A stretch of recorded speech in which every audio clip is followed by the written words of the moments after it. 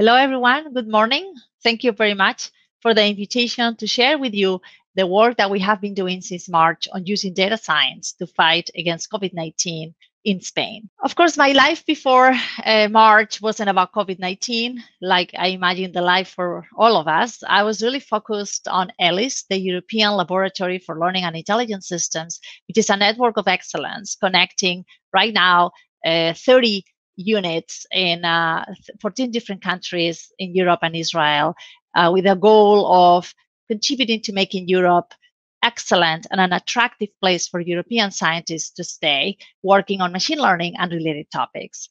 And in particular, I have been very involved in creating an ELLIS unit in Alicante, Spain, called the Institute of Humanity-Centric AI, and working on three topics: the development, the computational modeling of human, individual, and aggregate behavior using machine learning techniques, the development of intelligent interactive systems with a particular focus on mobile systems and personal assistants, and then tackling the limitations and risks of today's AI-based decision-making systems, such as algorithmic discrimination, opacity, lack of veracity, subliminal manipulation of human behavior, or the computational violations of privacy. But then, of course, COVID-19 happened. Spain has been one of the worst affected countries and still is in the world. And having had worked on the use of data through analyze with machine learning techniques for social good, and particularly in the context of pandemics, I felt really motivated to creating a team of experts working on this and trying to help the government make better decisions. So I made the pitch to the Spanish government and to the Valencian government, and the Valencian government was very interested in this. And then since March, I've been leading a team of 20 plus scientists working on 4 areas. Before I explain what we work on, there's actually quite a number of challenges in creating such a team. You would think, why aren't there more teams like these supporting policymakers in making decisions? And the reality is that there are challenges related to capacity, awareness, and lack of a digital mindset in a lot of public administrations. There are limitations in just access to relevant data. There are, of course, concerns about privacy and data protection if the data is personal or from the data we could infer personal attributes. There is usually a gap between where research results are and where the real world is, and closing that gap is always a challenge. And then in the context of the pandemic, there is also the additional challenge of not having the systems ready for immediate organized action. So we actually been working on this since March, and perhaps because it's not so easy to create such a team, we got some international visibility, for example, in Politico or in MSNBC. And what is it that we are doing? So on the one hand, we have different data sources. We have mobile data, we have health data, we can have data coming from other sensors or surveys. And then on the other hand, we have policymakers and decision makers, and they would like to make decisions that are based on evidence, understanding the evidence as being reflected by the data. So the role of our team is to close this gap that there is in the middle between where the data is and where the policymakers are. And to close the gap, we decided to work on 4 areas. The first one is modeling large-scale human mobility, because human mobility is key in the transmission of an infectious disease such as COVID-19. The second area is building computational epidemiological models that would enable us not only to predict how the pandemic is going to evolve over time, but also to run simulations on what would happen if, for example, there was less mobility. What would happen if we were doing contact tracing to 60% of the population, and so forth. The third area is based on more sort of like machine learning-based predictive models on number of intensive care units needed and hospitalizations and deaths and so forth. And the fourth area is a very large citizen science project via a very large online anonymous survey called the COVID-19 Impact Survey, which I actually invite all of you to answer after my talk. It only takes 4 minutes. But even with all this work, there is still a gap between where the outputs of all these teams are and where the policymakers are. So in the team, we have a full-time director general working in the president of the region's cabinet, and she's come to all the meetings. She's worked with us constantly. And together with me, we've been working on the interpretation of the results and the preparation and sort of like the translation of the results into a language that could be helpful and useful to policymakers. In terms of the team, everyone is a scientist, a professor from the research community in the Valencian region. And depending on the area, some people have more expertise on spatial temporal data visualization or on machine learning or on modeling, depending on the team. These are the names of the people. It's a pretty large team covering different universities and research centers. And we've been working really hard in a very agile way. I organize meetings every day. Until June, we've been meeting every day, and I made a report every day. We share, we have a common repository on GitHub, and we, of course, everyone has signed the necessary NDAs and code of ethics, and we use Slack for team communication. This is an example of one meeting back, I guess, in March or April. We also have a website if you are interested, but it's, I think it's all in Spanish or Valencian right now. So what is it that we're working on? So I wanted to quickly give you an overview of some of the results and projects that we've done in each of the areas. The first one is the mobility data analysis. And the main questions that we wanted to answer were if the contention measures that the government implemented in March were working or not, what kind of mobility was reduced, was that reduction in mobility enough to contain the pandemic, and so forth. In terms of the temporal granularity, we had access to daily data coming from the mobile network infrastructure through a collaboration with the Spanish National Institute of Statistics, who in turn had a collaboration with the 3 largest telcos in Spain. So through these collaborations, we were able to access aggregated, anonymized, large-scale human mobility data. And then in terms of the spatial granularity, the data was coming, I'll show you later, on some cells that were defined by the National Office of Statistics, but we also did different spatial aggregations on different granularities from the province level to the health zone level and the health department level, which were the meaningful units for the policymakers. This is a visualization of the mobility in March in the region. This is the east of Spain. The Valencian region is in the east of Spain. And this is a summary of some of the findings. So in terms of the radius of gyration, which is the radius of the circumference that covers most of the daily trips from people, we found a very significant reduction of this radius during the confinement period in March and April in Spain, where there was a reduction of 65%, meaning that if before confinement the radius was 10 kilometers, on average for the population, during confinement was only 3.5 kilometers. We also analyzed the success of a campaign that the government launched called the Stay at Home campaign, which was a campaign aimed to encouraging people not to leave their homes. Here, home means these areas that appear on the map, which are the cells, the areas that were defined by the Spanish Office of Statistics. What the map shows is the percentage of people that didn't leave this area during the day, and for whom this area is the area where they sleep. So we call that their home area, and this represents the percentage of people that didn't leave the area. The greener the color, the higher the percentage of people who didn't leave the area. So we see that there are regions with the dark green where in the upper 90s of the population didn't leave the area, and then some regions like the lighter green, maybe it was in the upper 70s, but still it's very high compliance of the stay-at-home campaign. We actually have a website which is interactive and that enables you to look at all the data and play with it and look at all the different variables and results that I'll explain next.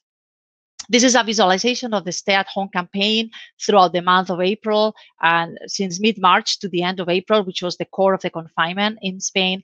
And we can see that Sundays are days where particularly people really stay home, but during the period where there was no labor mobility, which was the first the first week of April, and this line here, we see that there was a lot of compliance and people not going to work.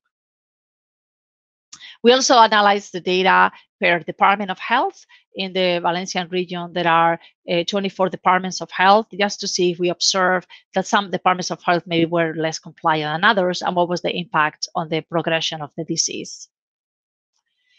When we looked at labor mobility, we observed that there was also a significant decrease in the labor mobility. In this image, what we show is the percentage of fewer people that were outside of their area of residence during working hours, meaning that they were probably working somewhere else, when we compare them to a baseline day in November. We always compared with a normal day taken in November before the COVID-19 pandemic. And what we see here is the greener the color, the larger the drop in labor mobility. But we find that on average, roughly 60% there were 60% fewer people outside of their area of residence during the confinement period, that when compared to a normal day in November. These are some visualizations of the activity levels. This was on March 24th when there was labor mobility. So we find that there isn't a lot of green yet. And this is the week of April 3rd when there was actually a contention of labor mobility and only essential services workers could actually leave for work. And then we find that, there was a very significant drop in labor mobility. This is the same representation, but by the different departments of health. And using this mobile data, we applied different community detection algorithms to identify self-contained regions that had a lot of inner mobility, but that didn't have a lot of mobility across regions. And this is important because if you're going to confine a region that is very self-contained, it probably is not going to affect the lives of people, because if all they do is move within themselves, that's not going to have a lot of impact. But also it might not have a lot of impact in the pandemic either, because people move a lot inside but not that much across regions. And we identified 14 different self-contained regions that were even crossing borders from the perspective of the mobility. And we thought that this was an interesting analysis that could be meaningful to the policymakers. We also analyzed the impact on tourism, because this region is very touristic, and we found a very significant drop in tourism activity even in the early times of the pandemic. The second team is working on epidemiological models, and we have developed two types of models: meta-population models and individual models. In both cases, what we want to is be able to not only predict how the pandemic is going to evolve, but also how it would evolve under different scenarios and situations, and also include the mobility and determine whether the reduction in mobility is enough or not to contain the pandemic. So the first type of models that we've developed are meta-population models, and particularly SEIR models, which are state-of-the-art in meta-population models. And they divide the population into 4 states: the susceptible state, which is anyone that is susceptible to getting the disease; the exposed state, which are the people that have been exposed to someone that is infected; then the infectious state, which are the people that are infected with the disease; and then the recovered state, which could be either people that died from the disease or people who recovered. For the transition between one state to the next is given by these parameters that have already been estimated for COVID-19, and the dynamic system is given by these equations. We have expanded the system to include a probabilistic approach, and also to include the mobility of the population. And using this, we've been able to do pretty accurate predictions of the number of cases. The blue is the real number of reported cases, and the orange is our predictions using this model. We've also developed an individual-based model, an agent-based model that models each individual in the population, and using the same parameters for the probability of being infected and being exposed and so forth, you can also run simulations in this population. And we've been running in parallel both models and computing predictions by both models to have sort of like a most robust way to understand in which range our predictions were going to be. Using these models, we ran different scenarios, from doing nothing to having the actual measures that were implemented, which were pretty tough confinement measures. And according to the models, there was a very significant reduction in the number of cases and also in the estimated deaths due to the contention measures. The third team is working on predictive models, and here we've been building mainly daily predictions on the number of hospitalized, the number of intensive care units, the number of deaths using different time series prediction approaches. And finally, on March 28th, we launched a really large-scale citizen science project through the COVID-19 Impact Survey. The reason why we launched this survey is because there were very important questions that we wanted to answer during the confinement that we didn't have the data for and that we couldn't answer. For example, what is the social contact behavior of people during confinement? What is the impact, the economic impact, the labor impact, the emotional impact that this confinement is having on people? How much longer are people going to be able to stay in confinement? Are there tests? One of the questions that we had was or one of the suspicions was there was a very a significant lack of testing availability at the beginning of the pandemic. What is the actual prevalence of the disease? Because there weren't enough tests, there weren't enough people being tested, so it was very difficult to know how many people were actually sick.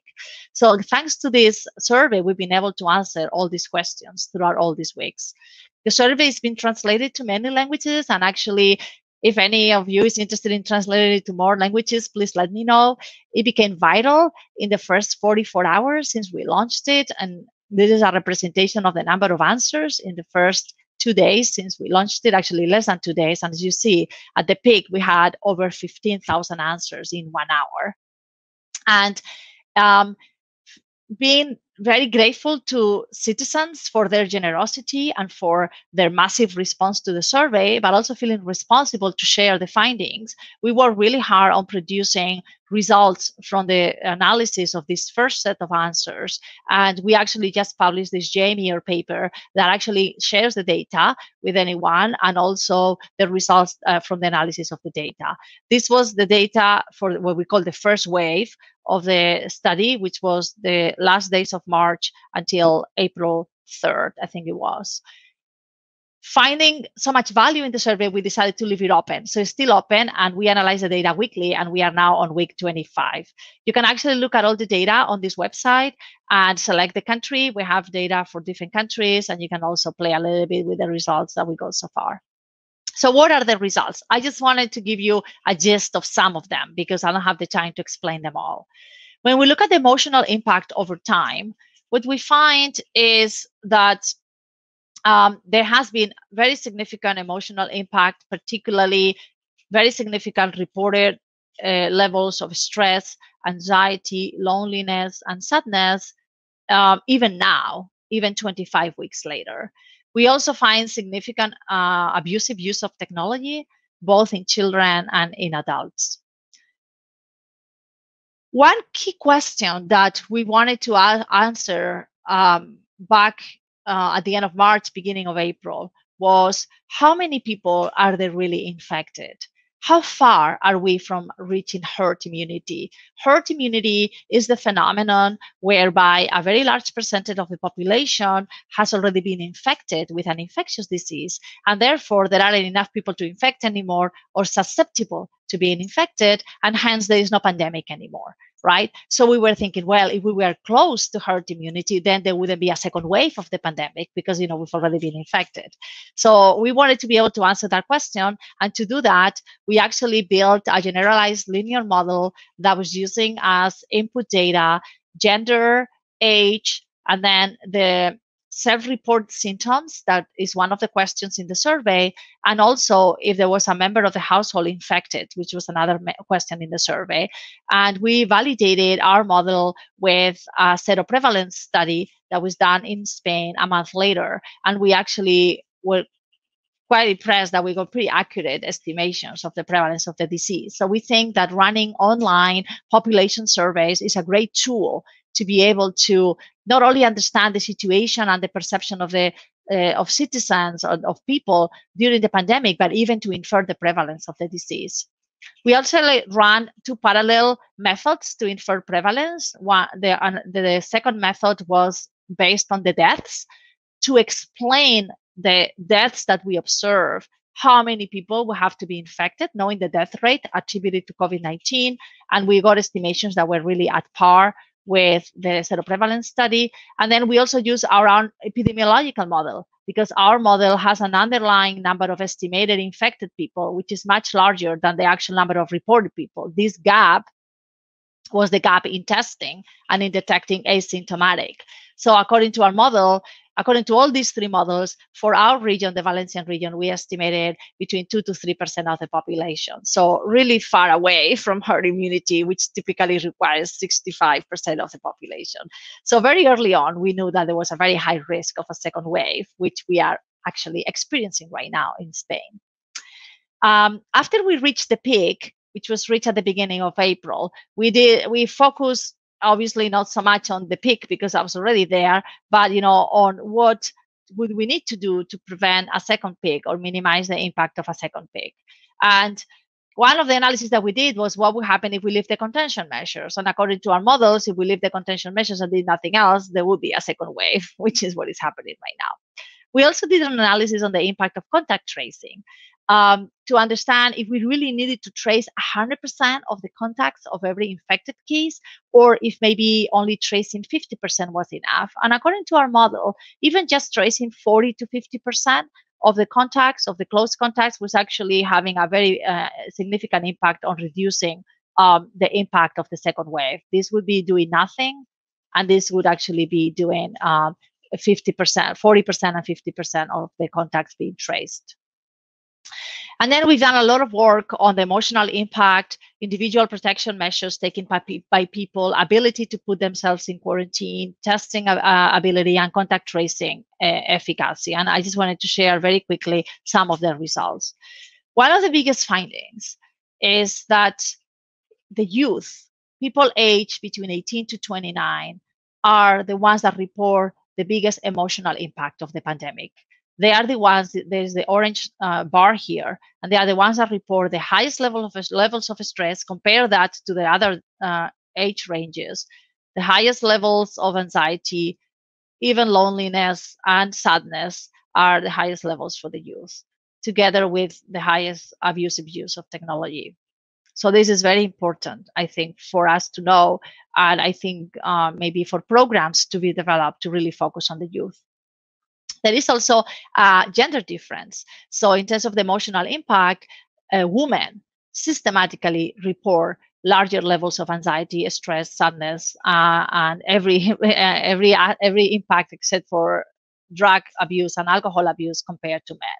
So young women in particular are the most affected. When we look at the willingness to stay in confinement over time, here we have the different weeks. We ran the survey, and in different colors, we have the amount of time that people will be willing to stay in confinement, where the blue is 0 days, the orange is 1 week, the gray is 2 weeks, the yellow is 1 month, the darker blue is 3 months, and then the green is 6 months.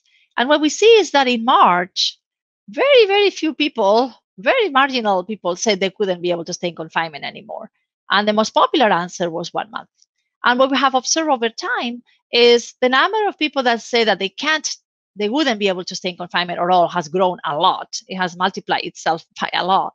And the percentage of people that said that they could stay in 1 month has gone down a lot. So the willingness to stay in confinement, or there is a sector of the population that really reports that they wouldn't be able to be in confinement anymore.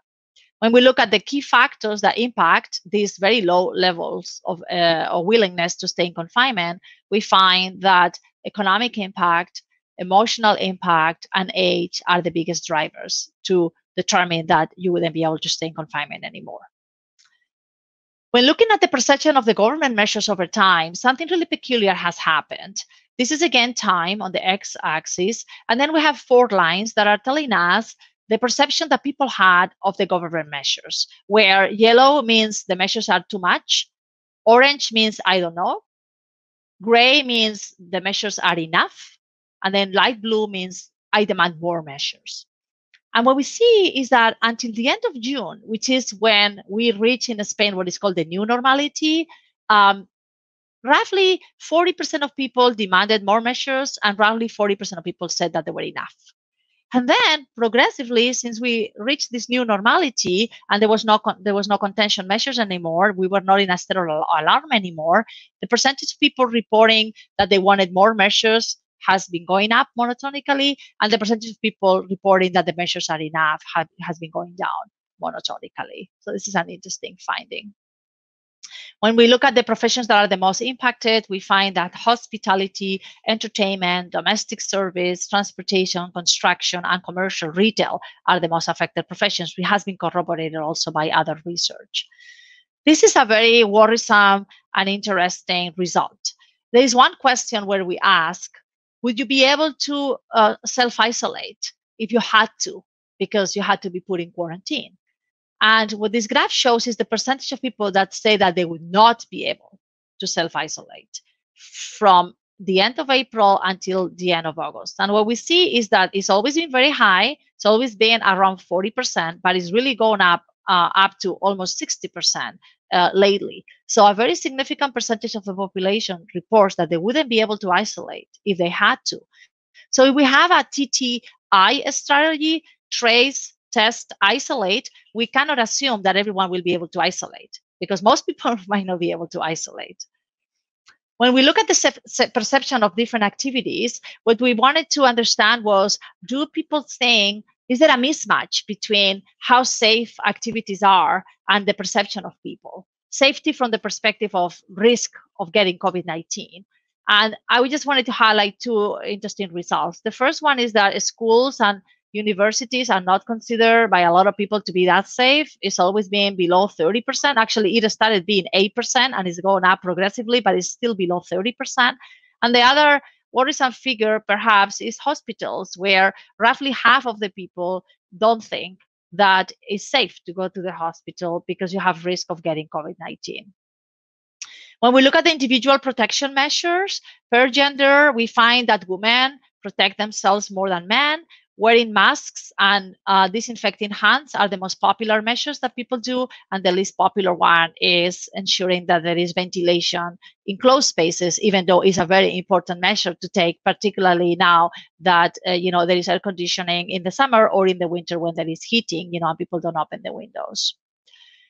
And then finally, I just wanted to share this result on contact tracing. So we ask people that report having had close contact with an infected individual if any contact tracer called them or not. And unfortunately, we find that the majority of people tell us that no one called them. So again, if we're doing a TTI strategy, trace, test, isolate, it seems that the trace part is also probably, could be developed further because there seems to be a lot of people that are not being traced. So what have I learned? I've said you all these results, but what are the main findings beyond the specific COVID-19 findings? So the biggest lesson for me is that public health problems depend not only on the healthcare system, depend on society as a whole. And we really need to have this holistic approach to it. We cannot just focus on the individual problems. We have to look at all the dimensions, together. So to me, we really want to tackle this pandemic. We have these three pillars that we need to develop in parallel. First of all, we need to really have access to high quality data that is captured in a systematic way and that is analyzed in a systematic way. Data that will enable us to understand where we are, how we got where we got, what is working, what is not working, are the measures working, and also make predictions about where we're going. The second pillar is people and technology. I think we really need to invest on the necessary people, the necessary contact tracers, the necessary teachers, the necessary researchers, healthcare and social services personnel, but also they need to have access to state-of-the-art technology to be able to do their job, in a proper way. And finally, I really think that it's important to using the data and the people and the technologies, design public policies and specific processes that address weaknesses identified in the system. For example, what I mentioned about the quarantine, or what I mentioned about the youth, or what we know about the vulnerable people and how important it is to protect them. So I think developing these three pillars is what would enable us to have a sustainable model to be able to coexist with COVID, to the SARS-CoV-2 virus, with the coronavirus, in a sustainable way that is also manageable from a social perspective.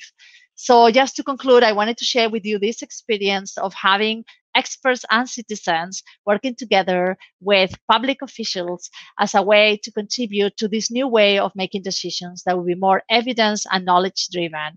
And hopefully it will be a more fair and more effective way of making decisions. Thank you so much. And again, I encourage you to answer the survey, COVID-19 Impact Survey. Thank you.